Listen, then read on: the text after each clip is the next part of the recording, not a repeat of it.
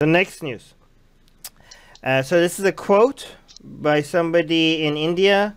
She is saying, the quote starts here, quote, "I cannot find my father's body," unquote. Delhi's fearful Muslims mourn riot dead. So yeah, this is a lot of riots happening in India. It's still continuing right now. It's still like nobody's talking about this anymore, right? Because of the coronavirus. But this keeps happening right now in India. So let me read the news summary. After the Indian capital's worst religious violence in years, displaced Muslims describe losing everything.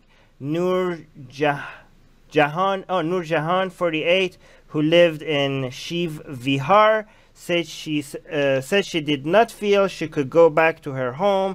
She had run away as the mobs descended, but not before hearing the taunts of the rioters that she said still haunted her.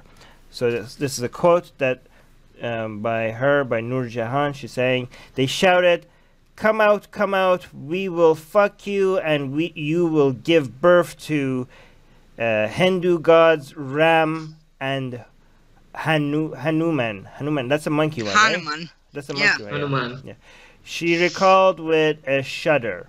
Some 8 still looking for relatives who went missing. Gulshan, 27, wept freely as she waited for the DNA results to confirm that the body brought in was that of her father. His father had been so badly burnt that only his right leg was found. Wow. I depended on my father for everything," she said. "What will I do now?" What the hell, Shobhan, what the hell is happening in India? Like, why is this not... Well, for one thing, the riots have ended. They have ended. Yeah, but they lasted for a few days. Yeah, but it was like horrible. The same as like the persecution of Jews during Nazi Germany, kind of stuff like that. And like it was horrible. Like I think there were a little over 50 deaths in total, and just about a dozen were Hindus. About a dozen casualties were Hindus, and rest all of them were Muslims. Okay, so there would be people. How many Muslims died? Over 40 easily. A dozen Hindus, over 50 total casualties, so over 40 Muslims easily. Okay, so there would be in the comment section of the post, I mean, there are people who would be like, "Oh, there are hundreds of Hindus dying, your Muslims are killing them and stuff." I mean, there aren't even a total of 100 people dead. Okay, so like there have been hundreds of people injured, but not dead. There have been like 50 deaths. So anyone claiming like hundreds of Hindus have died, they're completely false. And then they will be like, okay, this is completely false news. It's all Muslims taking up arms against the Hindus. Even the Delhi police have said like the Muslims have attacked them and stuff. Okay, there will be people saying this, but for them, you can just say, then what about the stuff that recently, I think it was yesterday or the day ago, some Hindus in that local area, they took up posters and banners, and they went on the streets in front of the mosque the Hindus attacked. They went up there and said, "Hey, we are Hindus too, but we haven't attacked, so we are sorry for everything these extremist Hindus have done. We don't hate you Muslims," and they've put up posters and up all that. And these Hindus, by the way, have said like the Delhi police were coming to us and saying disperse and stuff, and even the Delhi police denied that anything happened, any attack happened on the mosque. But these Hindus from the locality, they are claiming, yeah, the attack happened and we are really sorry for that the other Hindus have attacked. So any Hindu apologist is claiming like this is false news and stuff, ask them then why are they... There are going to be a lot of them. They're going to be a lot, really. Yeah, so just like once you see the Hindus and the Hindu apologists in the comment section, they're like, fake news. Just so you understand, like, first of all, don't just be like, "Oh, this guy is from India, so I must trust them over somebody that is not from India," right? First of all, there's a lot of people from India that are saying this stuff is happening. Okay, this is not fake news. But you should. That's not how you decide. But just so, if you can't really go and dig deep and figure out what's true, just realize that based on Occam's razor, if you want to apply Occam's razor, for you to believe the narratives of all these fake news people, like, oh no, Muslims are not being oppressed or discriminated against or attacked in India, for you to believe the Hindu apologists in the comment section that come and say, like, oh, you don't understand, you're spreading lies, for you to believe that, you have to believe their narrative that all the media on the planet is lying about this. Like, there is some global, like, all the countries, all the medias of all the countries, they have decided to get together and somehow make India look bad for I don't know what reason. Yeah, they actually, these Hindus, they actually think like that. They think India is this top-notch country, like it's the global superpower, Yeah, sure. and everyone's going against it. The US is conspiring against India to remain this superpower. Yeah, so I don't know. So the whole media of all the countries in the world decide to, like, make India look bad for some reason, and even their own foreign media and their own media, okay, and many Hindus in India as well, right, who are actually showing up in these protests against the government, because this is anti-secular, anti-humanist, violates people's human rights, is taking India to a place where it's a Pakistanization of India. So they're all lying, okay? Everybody's lying. A lot of Hindus in India are lying. Indian media is lying. Foreign media is lying. Everybody is just global conspiracy, because India is such a world power and is such a threat to the rest of the planet that they just have, the whole planet is just trying to bring India down, because they're just so jealous, they just can't take it, and everybody is just lying about this. And that's what you have to believe in, over the fact, like, no, okay, people are reporting that people are being attacked because they're protesting, they're being killed. Hindu nationalism is, you know, this is the real right wing that people have to worry about. People are like, oh, alt-right is bad, right? You know, far right is back in Europe and North America. The main far right that is taking over, when we're talking about India, we're talking about 1 billion people. We're talking about 1 out of every 7 or 8 person on the goddamn planet is from India.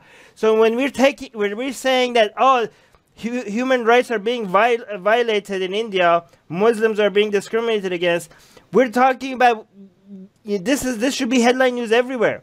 If 1/1000th of this, if a fraction of this was happening in Europe or in North America, these so-called leftist people will be losing their minds right now. Oh, like, oh, the poor Muslims, the poor Muslims.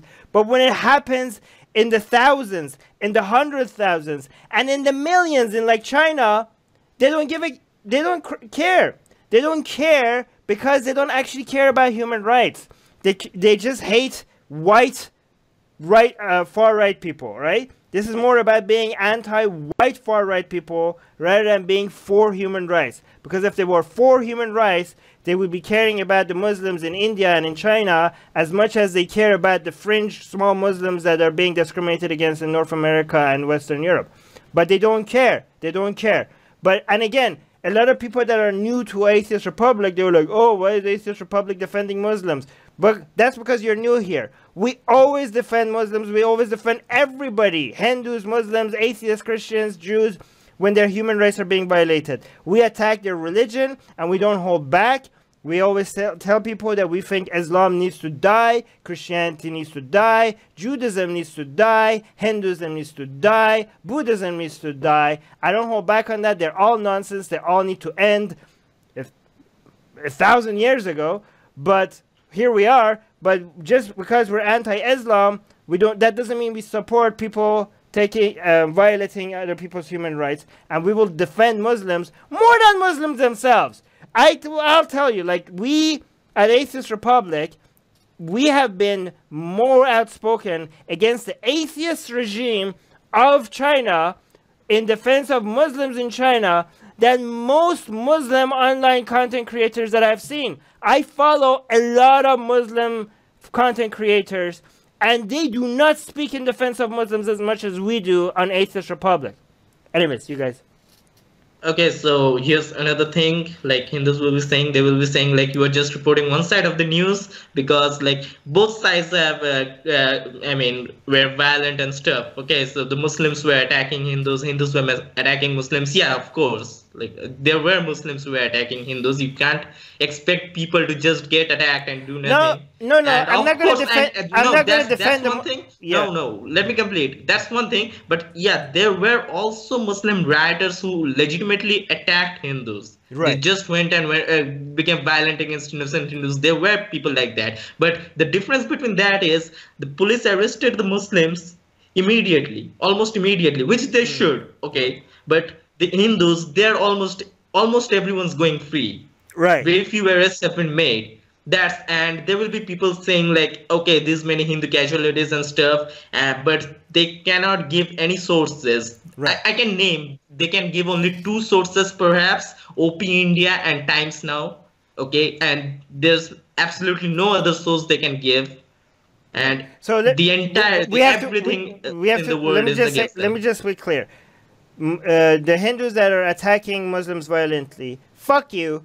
And the Muslims that are attacking Hindus violently, fuck you as well. But we like both, like, yeah, of course, we don't discriminate against the people that are, you know, pro-violence. We hate you all equally. But what's one-sided on this is what Shobham mentioned. The government is one-sided on this. The justice is not being applied equally. The Hindus are getting away with this. Rivka, you wanted to mention something because we need to go to the next news. So, Rivka? No, go ahead. I was just gonna. No, I really don't have a whole lot to add. I mean, basically, you both covered it. Right. Boogie Monster Mom is saying anti-religion doesn't mean anti-human. That's what it boils down to. Exactly.